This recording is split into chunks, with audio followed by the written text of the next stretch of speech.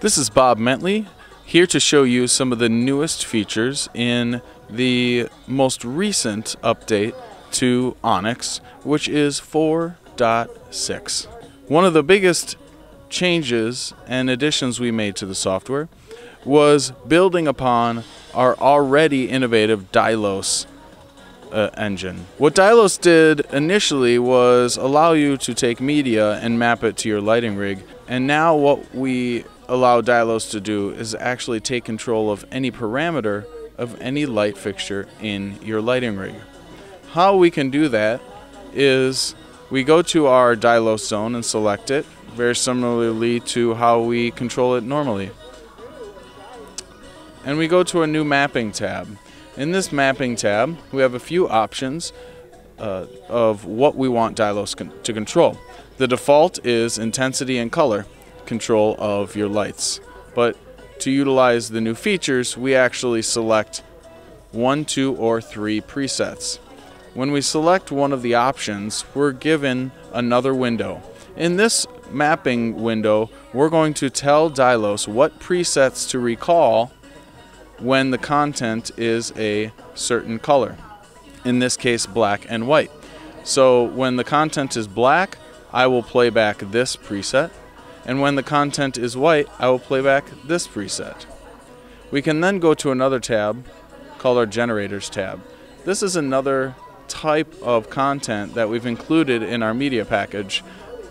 This content can be manipulated and altered a little bit more than your typical media content. So this is extremely useful when utilizing DyLOS and the new parameter effects capabilities. So once we have our preset selected and our content selected, we can now turn on the DyLOS zone. So now you can see that with this new parameter mapping, DyLOS is actually creating a visual effect with our lighting fixtures based simply on media content. So how the effect is created within DyLOS, like we talked about earlier, you choose 2 presets, one to be triggered when the content is white and another when the content is black. So you can see on our DyLOS screen here, we have a gradiated piece of content that fades into a white bar. And so the preset that we're recalling when it's white slowly fades in, and then it immediately drops back to the black only preset, which allows us to create a much more dynamic lighting effect. The 2 presets contain multiple bits of information. The first preset is all of our lights focused downstage center in an open cyan setting. And the second preset is our lights focused straight out into the crowd with a gobo and a white color. So DyLOS can actually again utilize and control multiple parameters of a fixture with a few simple steps.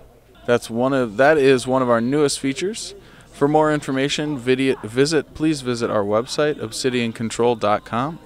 Thank you very much.